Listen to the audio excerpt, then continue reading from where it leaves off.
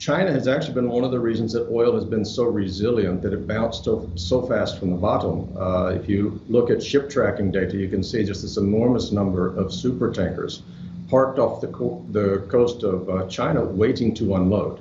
Now, some of this is a true demand rebound, but no small amount, although no one appears to know quite how much, is filling storage, either strategic or commercial. China took a great opportunity back when oil prices were extremely low in April to buy up a lot of oil.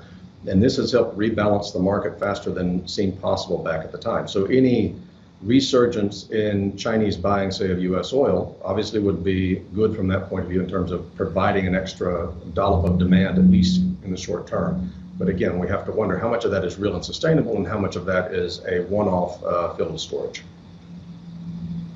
Ronald, you were talking earlier about the range-bound trading activity that we've seen in oil. Perhaps the weaker dollar has a lot to do with that. But what do you think is going to be the catalyst for a breakout?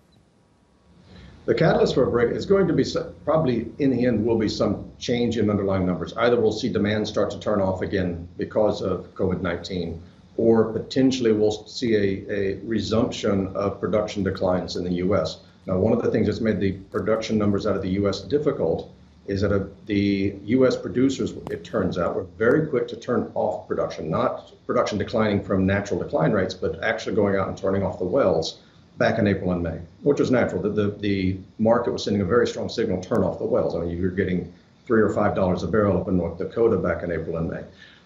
They did that, and no one seems to know precisely how much was turned off. So of this 2 million barrel a day reduction in U.S. production, some amount of that is an actual decline in production because of the massive cutback in drilling, and some of that was temporary. And those wells are now being turned back on. And so on one hand, we probably have natural decline rates continuing in the U.S. being offset by the return of some wells that have been shut off.